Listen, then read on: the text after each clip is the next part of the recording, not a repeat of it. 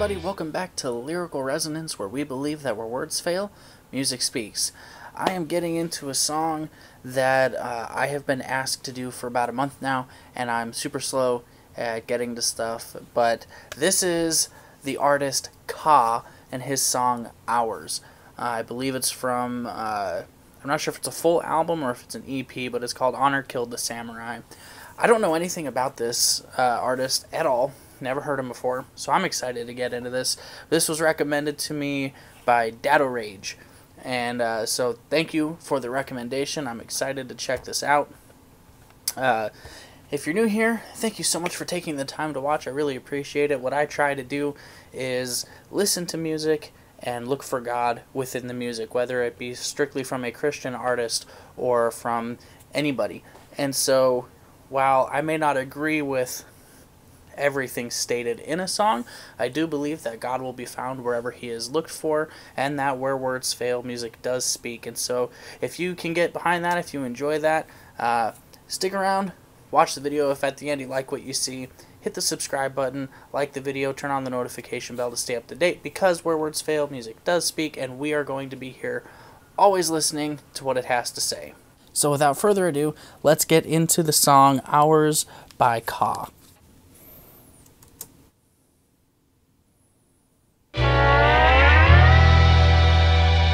Seconds, these minutes right here, you know what they belong to? Us. That's why they call them hours. This took sacrifice, much loss before the game paid a drastic price. Misfortune and disdain framed a shattered life. The forfeits and the pain, all the saddest sights. The coffins and the stains. On days wish I could save the children that we was. Be there to spare their eyes from all the killers and the drugs. Stepping and protecting them from feeling any slugs. Many ways mediate, be savior, healing any grudge. Cause in and out the lab house was bad, so habits grew. It's still cold, you don't grow real old, acting new. And you can count from all my accounts, the stats is true. To think someone's tickled pink when we be black and blue. A knave to save me, show us sympathy, cause I know essentially all the dastard actions that was happening, I was meant to see. Dug a lot of work when I was broken and operative. Felt a lot of hurt before I spoke this provocative. Hard was ice for that cream, trying to school money. Now breathe for seas, whether you throw dirt or roof for me. These seconds, these minutes are hours.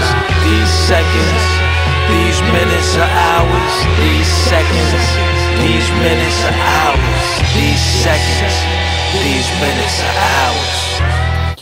Wow. So, like I said, I know nothing about Ka at all. But wow, what a song, man. And these lyrics, these are hard lyrics, dude. Like, he's telling a story, and one of the lines that really hit was to think some were tickled pink when we were beat black and blue. Dude, that's getting into territory that is just, it's challenging, you know.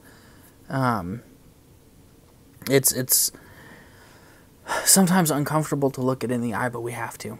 And we can't ignore abuse. We can't ignore people who seem to take pleasure in it. Like, that's not okay, man.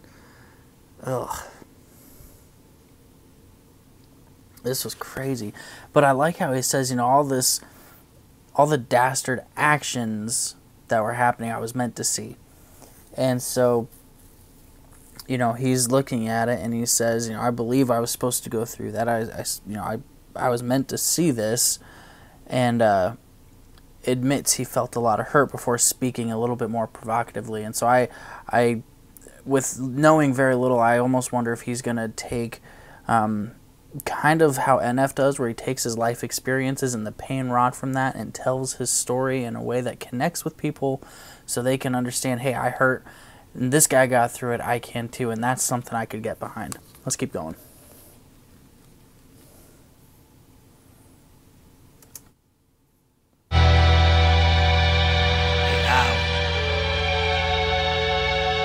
Do what you gotta do, man, 'cause you don't get no more. Finite number. You seize every moment. From crooked boy to honest man, the lad is gone. I speak promised land. The common bland Babylon. My thoughts, faced for years, probably ran marathon. I care to say if I ever sail away, the plan's Avalon. Then for all the days I spent positioned in the basement, feel I had to heal myself, physician and a patient. This earth's home for all the wrong, my riff with immigration. I boast to learn my culture before I picked assimilation. The dose of lies I post you'll find, raps the wiser. At most they rhyme the gross, mine's appetizing.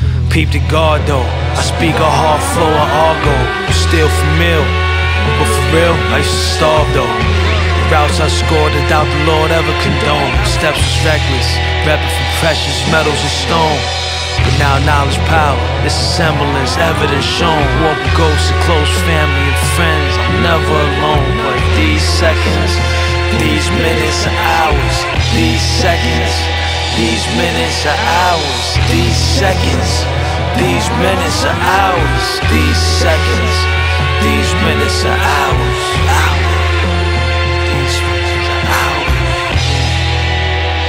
Dude. Okay, hold it. That whole second verse, there is so much there that, I mean, it has some spiritual undertones if you really look at it. I mean, he doesn't even hide some of it. Like there's some spiritual undertones. Like I said, he's not even trying to hide it. Like he's got that line where he says, "The routes I scored, I doubt the Lord ever condones." And then this whole line, I felt like I had to heal myself, physician, and the patient. What? Like, dude, that's some crazy imagery. Like, it's the whole physician heal thyself kind of thing, where you have to, you have to not only diagnose yourself, but you also have to be the one to make yourself better. And that is, dude, that's not how we're designed. Like, that's not how we were created. When we look at the original design for creation, people weren't meant to try and get through life on their own. Like, that's just not how this works. We're supposed to live within a community of people, and that community is supposed to be the people you run to, the people you can trust, the people who've got your back and will support you when things get rough. Because life sucks sometimes, and we need to have people who've got our backs, who will walk with us through the junk of life and be that support system and be where we turn to. And that's not to say the community replaces God, because it can't and it's not meant to, but that community is where we find the support and the encouragement and even the accountability to live a life that is truly reflective of Christ. And so, man, that was really interesting. And an interesting line here that I think is meant to be political. I'm going to attempt to kind of flip it, though. He says, was urged home for all the wrong, my riff with immigration. I boast to learn my culture before I picked assimilation. And so, I mean, we can look at this from the political side of it, where there's so many issues with immigration that there's room for improvement, and there's so many people who be American, be this, and look, I live in America. I'm very glad to live in America, because it is a country that has provided me the freedom to worship how I see fit and to pursue my God freely and to talk about Him freely without the punishment that places like in the Middle East or even China might throw towards Christians. And so you can look at it from that aspect. But what I'm seeing here is I see, like I said, looking for God where He, or finding God where He's looked for, looking for Him here in these words. I see this in terms, and this is going to sound political, and I don't mean it to, but when we see people who are super super defensive about patriotism and how you've got to be American first. Look, if you're a Christian, that is wrong. You are supposed to be a Christian first. And so boast about your culture, boast about being a Christian before you assimilate with the American culture, before you assimilate with your European culture, before you assimilate with whatever your culture, your heritage is, whatever that is. If you're a Christian, you need to be bragging about your Christianity. You need to be bragging about your faith in Christ, because that's what's important. It's not about, am I American before? Am I an American Christian? Am I a Canadian Christian? Am I a English Christian or a German Christian? Am I a Chinese Christian? No. It's Christian. That's the standard. It's Christ. It's following Him. It's not whatever version of Christianity that. If you have to define your Christianity beyond just being a Christian, you need to be taking a good hard look and finding the pieces that fit in with being a Christian and the parts that don't, and acknowledging that and saying, hey, this doesn't fit with what the Bible says, so I need to maybe tweak some beliefs of mine here. And so that's just interesting. Like I said, it's a very loose connection, and I don't have, there's not a bit in me that thinks that is what Ka was going for here, but that's what I get from it. And so this was interesting, and I love what he says. But now knowledge is power. This semblance evidence shown. Walk with ghosts of close family and friends. I'm never alone. And so I do agree. I think knowledge is power. I think it's important to be knowledgeable. But I also think that knowledge can become a problem. There's a song by Wolves at the Gate, and I'm struggling to remember the name of it right now. Evil Are the Kings. That's the name of the song. Evil Are the Kings, from their album that came out last year. And it talks about, if knowledge is the power, then evil are the kings we are. And I take this as being Christians who don't actually talk about their faith. And so, that's just, again, that's where my mind goes.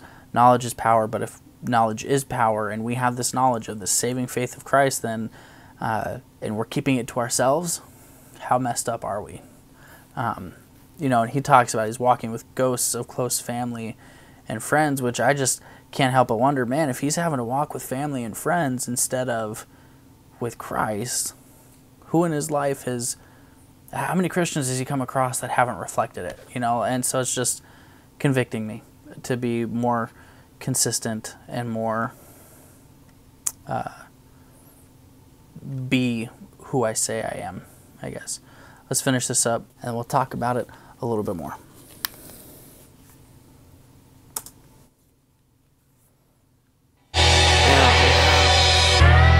So accept this, not for its intrinsic value, but as a token.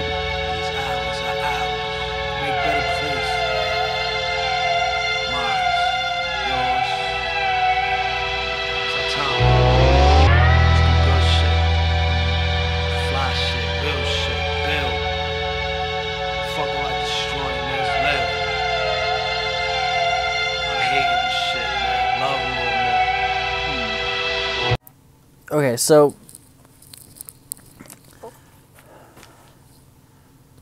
if you can look past the cussing, which I am able, I've said it before, I work in a foundry, I'm around it all day, so I can't look past it. It doesn't offend me or anything like that, but he says some pretty direct stuff there. He says, build. This is real, what he's talking about. This is the real stuff. Build. Forget all the destroying, let's live. And then he says, forget all the hate, man. We need love, and he's not wrong. I actually have been reading John Cooper from Skillet.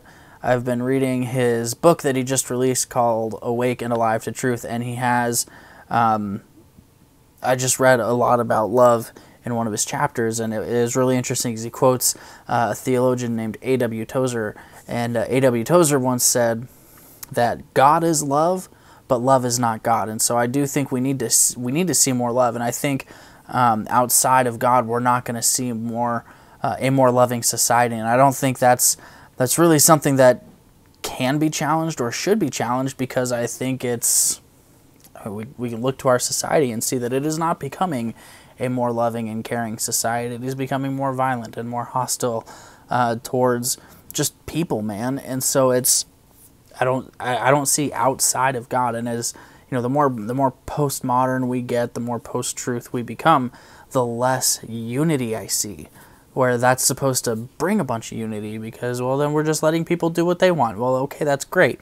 But what happens if somebody's truth overrides yours? Like, what happens if their truth, I mean, whose truth do we follow in that sense? And so it's really interesting. You know, yeah, we need more love. We do. We absolutely need to see more love in the world, but I don't think we see that outside of a relationship with God. And maybe you don't agree with me. That's okay. I don't expect everybody to agree with me. I don't expect everybody to like what I've said, and that's totally okay. But man, I enjoyed getting into this. I kind of want to check out some of his other stuff, because if I'm honest, I'm not too impressed like with the mix of this, the production. It's this sounds harsher than I mean it to sound, but it sounds almost like it was produced like back in the mid to late 90s, what I would hear on the radio. Like, it sounds like it is coming from a radio station instead of being, you know, like thinking of like KB or NF or Chance the Rapper or whoever. Like, you listen to some of their stuff and it's like, okay, there's some good production value here. And I get, like, this was produced by himself. Like, he's all of this was him. So kudos for that. Like, I love that entrepreneurial type of attitude that I'm going to do this myself. That's great. But I think it needs a little refinement. But I liked this because it didn't have, like, it was not a very structured rhythm. The rhythm was him. He was the rhythm. He was what gave the song its pacing, and that's cool. Like, I dig that. So if I'm going to rate this on a scale of 1 to 10, I would probably give this a 6, because it had me thinking. You know, there's a lot to ponder here, a lot to really challenge you and to make you think. And again, getting past the foul language at the end there, you know, where he's talking about this is real. Forget hate. Forget all that. Let's quit destroying. We need to build. We need to take care of each other. Like, we need to be loving. I agree with that wholeheartedly. I think that was one of the more important parts of the song, in my opinion, and it came at the very end. So anyway, I'm going to give it a 6 out of 10. Good song. Very interesting. I'm going to have to check out some more to see what else he's got here. Thank you to Dadorage for suggesting this song. I'm sorry it took so long. I've got a good schedule in place now, so I should be kicking stuff back out with the same tenacity and consistency I had been previously. So anyway, thank you so much for watching. I really appreciate it. Get in the comments and let me know what you thought about this on a scale of 1 to 10. Where would you rank this song? Do you agree with anything I said? Do you disagree? Do you think I'm an idiot? I don't know. Whatever. And just let me know what you think, because I'm interested to hear from you. And if there's a song you want me to check out, it may take me a while to get to it, but leave a comment, or you can send me an email at lyrical.resonance.ia@gmail.com, and I'll add it to my list. But that's going to do it for us here in this video. If you liked what you saw, hit the like button, hit subscribe, because where words fail, music does speak, and we're going to continue listening to what it has to say. I speak sometimes. But anyway, until our next video, take care and stay safe and be blessed. We'll see you soon.